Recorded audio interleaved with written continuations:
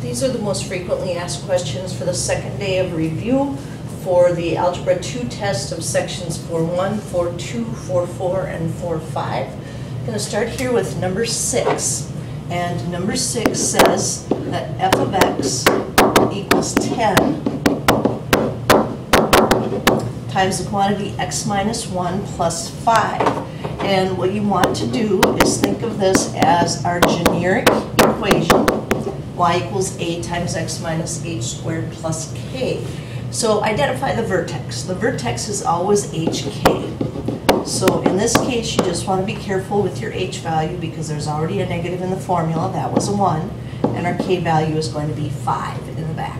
Axis of symmetry is always through the x coordinate of the vertex. So that's going to be x equals 1. Again, it's a vertical line, so you have to put x equals 1. And then maximum or minimum, so you want to think about the fact that a is at 10, which tells us this graph is going to open up, and it's going to do it very, very quickly because of that 10 in there. So that tells us we have a minimum.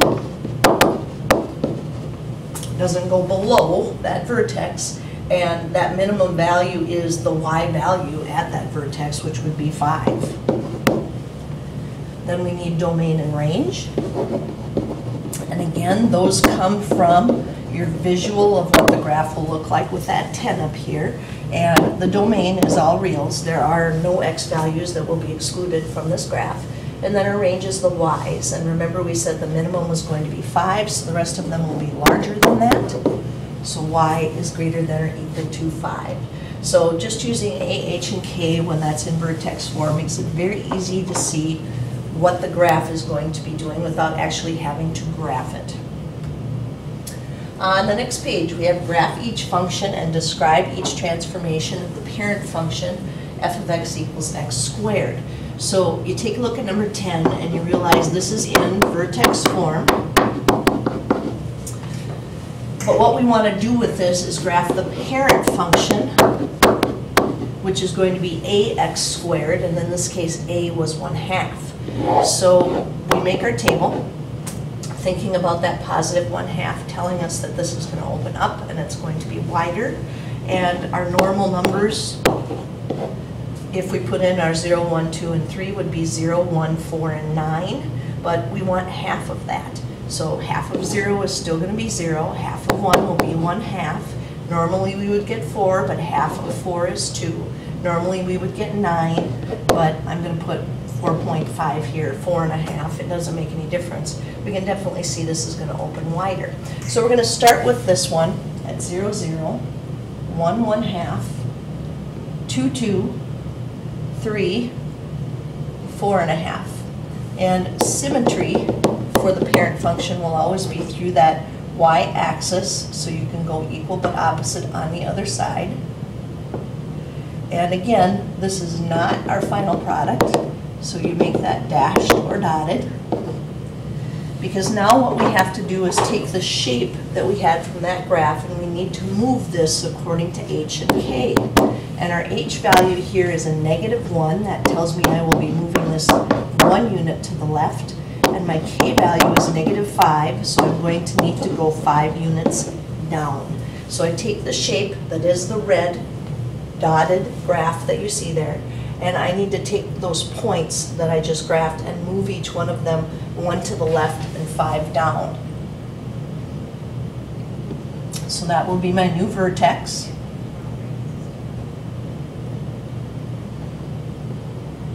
This is my new axis of symmetry.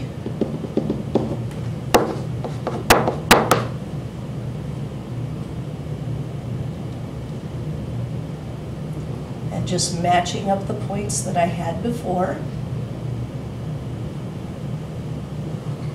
and using symmetry to go equal but opposite on the other side of my axis of symmetry.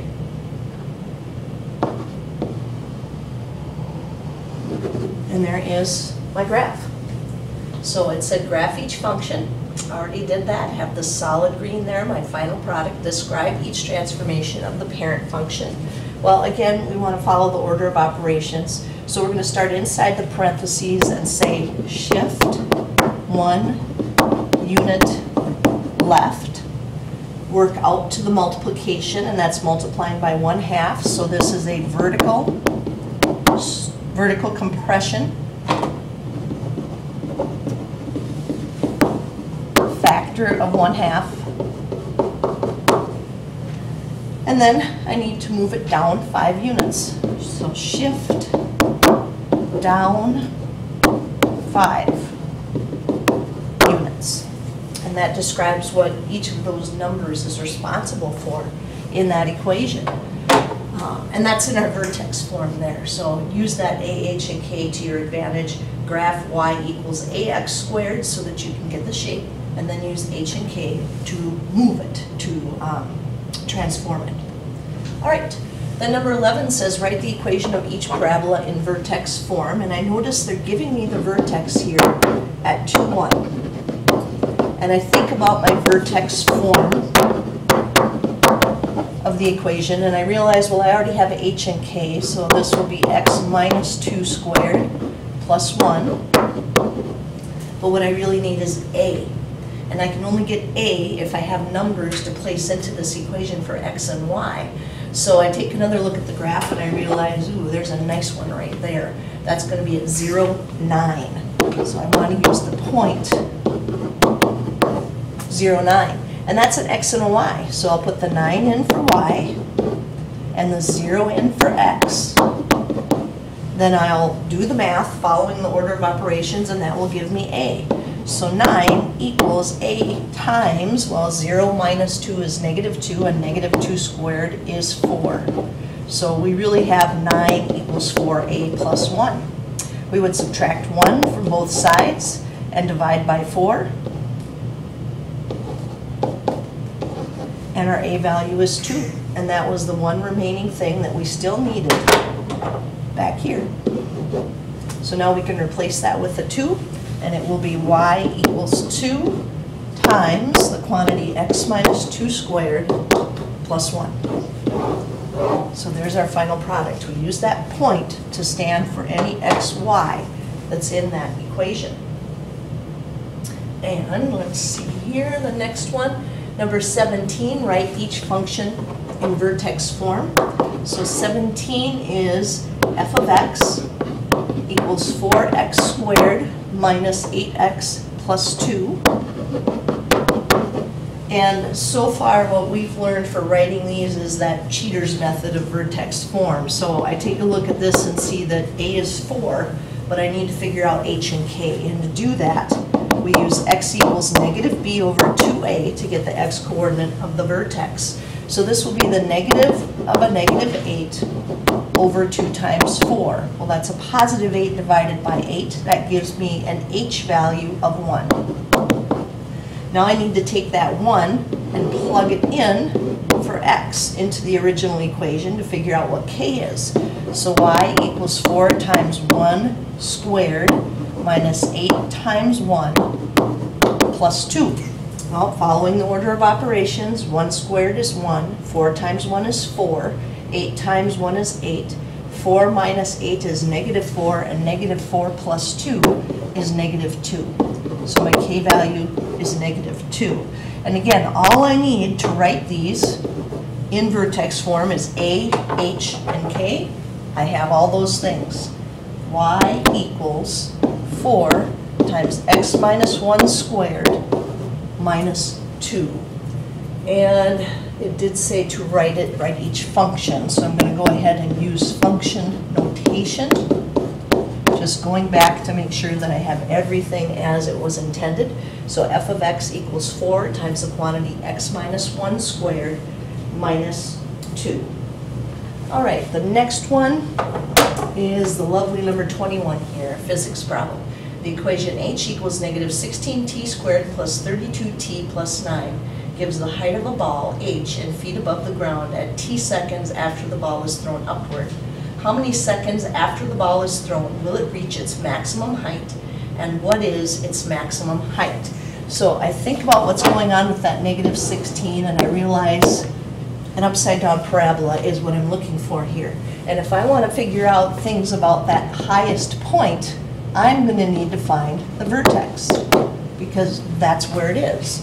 So I can do my math by hand here, x equals negative b over 2a. So negative 32 over 2 times negative 16, and that's going to give me a 1. So it's actually after 1 second. And then they wanted to know, well, how high will it be? Well, then what we need to do is put that 1 back into those two positions. And that will give us negative 16 plus 32, which is 16, and 16 plus 9, which is 25. And this was given in feet. So again, all of that can be done by hand. So when will it reach its maximum height? After 1 second. What will that maximum height be? It will be 25 feet. All right, next up. Number 29, factor each expression. You guys have been doing really good at factoring, but this one was a little bit different because we have that negative in front. And again, that common monomial factor has to come out too. So we hope for pulling out a 4, but we see we can't do that with the 14 and the 6.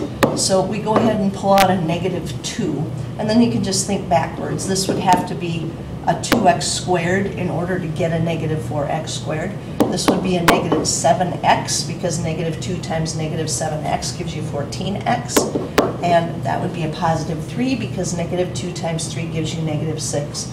Or think of it as division. Either way, makes no difference. Now, I have to find, because 2 is not a perfect square, first times first, that would give me 2. And in the back, I needed two numbers that multiply to positive 3 but would possibly add to a negative 7. And with this combination, it doesn't take long for you to figure out that that's going to be a negative 6 and a negative 1. So my negative 2 is out in front, and then it is first and first, so 2x and 1x, and last, negative 1 and negative 3. And that would be the correct factoring for number 29. Let's see. Yes, there were a couple of others that I wanted to do here. All right, number 39. Solve each equation by factoring. We have x squared plus 2x equals 8. The first problem is that we need to have a 0, because remember, when we're solving, whenever they say solve, we're finding the zeros. And I look at this one, there's no common monomial factor. Negative 8 is not a perfect square. So I find two numbers that multiply to negative 8 and add to 2. That's going to be positive 4 and negative 2. And then to make this set of parentheses 0, we would need a negative 4. And to make this set of parentheses 0, we would need a positive 2. So the zeros are x equals negative 4 and x equals 2. And that one's done. Again, you can check that by putting those numbers back into the original equation and making sure that they're going to work on both sides. Then, number 41 and 42 have us solve by graphing. So hang in here with me for just a minute while I pull this up. Try and move this. There we go. So it can still be seen down here. All right, so solve each equation by graphing. I notice with number 41, it's all ready to go, so I'm going to hit y equals, and then I'm going to punch it in. And unfortunately, it disappears, but I have it with my book here, so just hang in there, and I'll show you what we've got. So solve each equation by graphing. It was 5x squared plus 8x minus 13.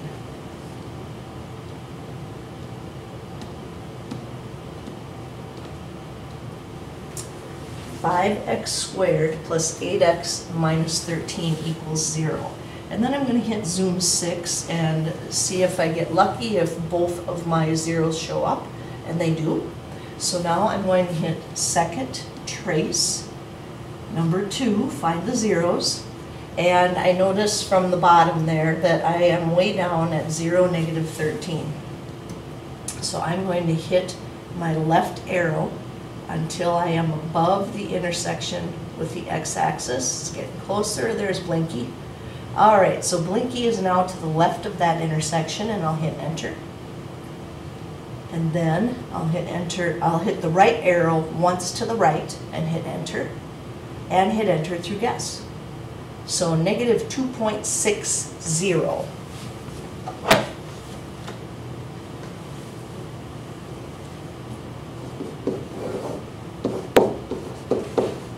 That is the first of them. And when you get the negative 2 and 6/10, which would be negative 2 and 3/5, that kind of speaks to the fact that this one was maybe factorable.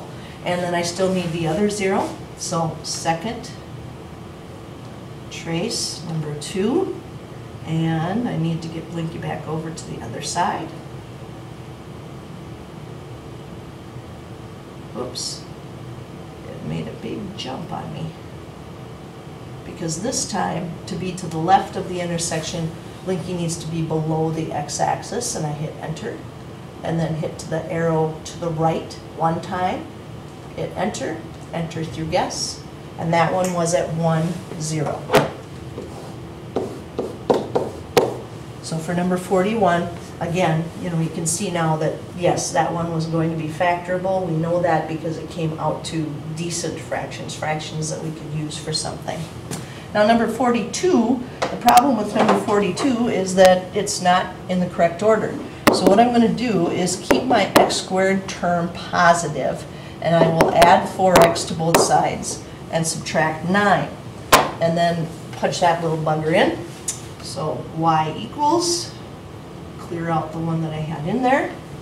And like I said, we'll do 2x squared plus 4x plus 9.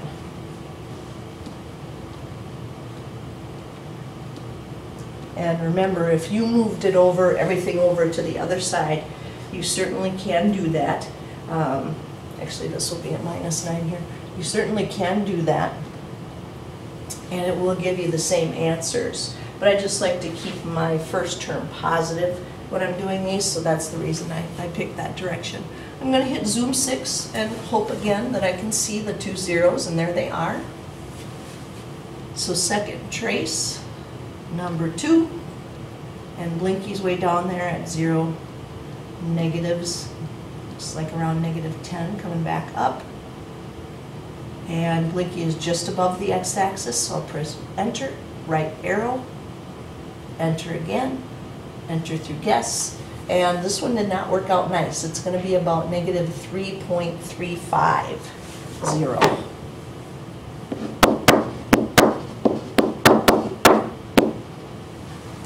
And this was for number 42. And let me get the other one, second trace, and number 2. And I want to get Blinky over below the right intersection. So again, Blinky went down, it looked like almost to -11. And Blinky is just below the x-axis. I'll hit enter, right arrow, enter, and enter through guess. This one definitely was not factorable, so this is a good problem to use this for. That would be 1.350. So we'll practice with the calculator there for solving these and finding the zeros, and that should do it.